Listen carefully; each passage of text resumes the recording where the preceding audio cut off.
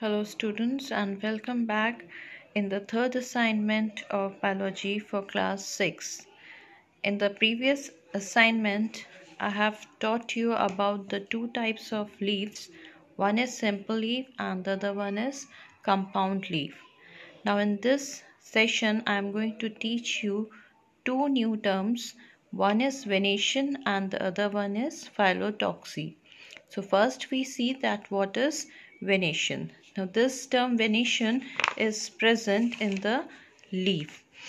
See what is venation? The arrangement of veins and veinlets on the leaf plate is called venation.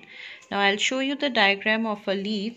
In this diagram you can see the small veins, and when these veins are present inside the leaves and they are distributed in the form of a network, these lines are known as veinlets, right?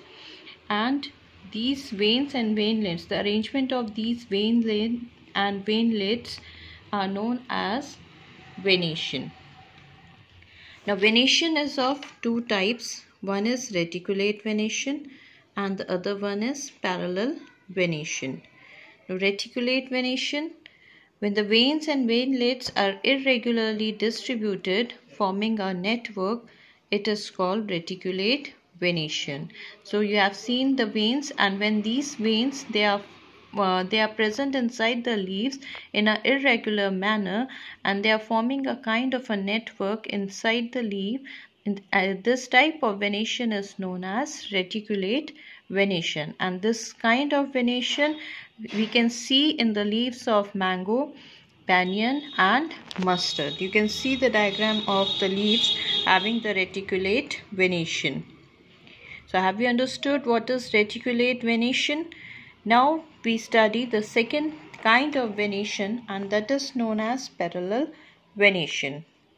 When veins run parallel to each other from base to apex in the leaf plate, it is called parallel venation. Now leaves of wheat, palm, banana, rice and maize have parallel venation. I'll show you the diagram of parallel venation so that you can see that what kind of venation is known as parallel venation. Here is the diagram of parallel venation.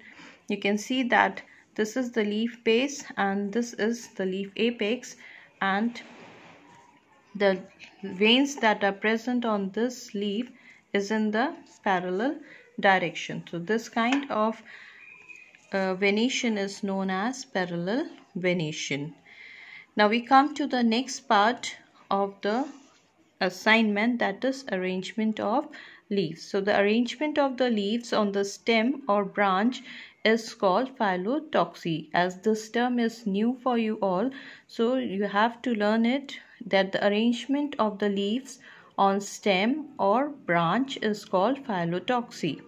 Now the leaves are arranged in a way that they get maximum sunlight. Now all the leaves that are present on the plant, they are arranged in such a way that they get maximum sunlight so that they can prepare the food for the whole plant. Now leaves may be arranged in the following patterns. One is alternate arrangement, second is opposite arrangement, and the third one is rolled arrangement. Now if you have seen the plants, you have seen that the leaves of those plants, they are present in any of the type of these three arrangement. Now we see what is alternate arrangement. When one leaf is present at a node that is opposite to the previous leaf, the leaves are arranged at a definite gap around the stem. Now you can see the picture of the alternate arrangement. In this you can see the leaves that are present opposite sides, and these leaves are arranged at a definite gap. There is a definite gap in between those leaves, and this kind of arrangement is known as alternate arrangement. An example of alternate arrangement is mustard leaf and sunflower leaf. Now we study the next kind of arrangement, that is opposite arrangement. So when two leaves develop at a node lying opposite to each other, You can see the picture of opposite arrangement. In this there are two leaves which are present opposite to each other.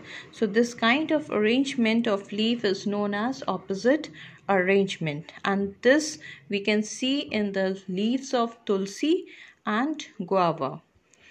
Now the next and the third type of arrangement is known as rolled arrangement. When more than two leaves develop at each node and are arranged in a circular, example Nerium and Oleander. You can see the picture of a rolled arrangement. In this you can see that from one node there are more than one or two leaves and they all are present in a circular direction, forming a circular direction. So this kind of leaf arrangement is known as rolled arrangement, and this you can see in the plant of Nerium and Oleander. So with this we have completed our third assignment.